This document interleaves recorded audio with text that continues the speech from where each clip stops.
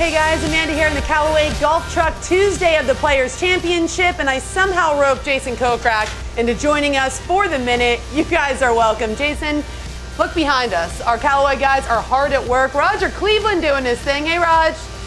He's acting like we're not doing anything, but that's okay. So Jason, big week this week. A lot of people call it the fifth major. Yeah. How excited are you for this week, and what club changes, if any, do you make to prepare?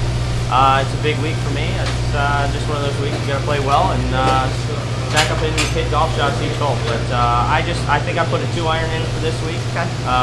Just hit it in the fairway. Give yourself as many birdie opportunities as you can.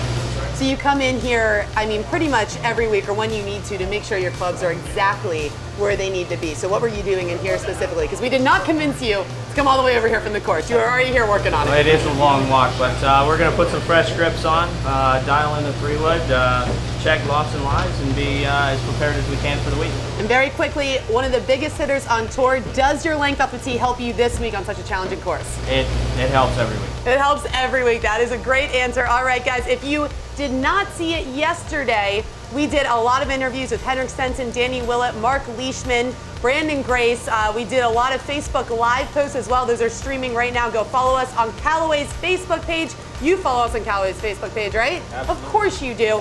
Tune in, some really great stuff. That's it for the minute. I'll see you tomorrow.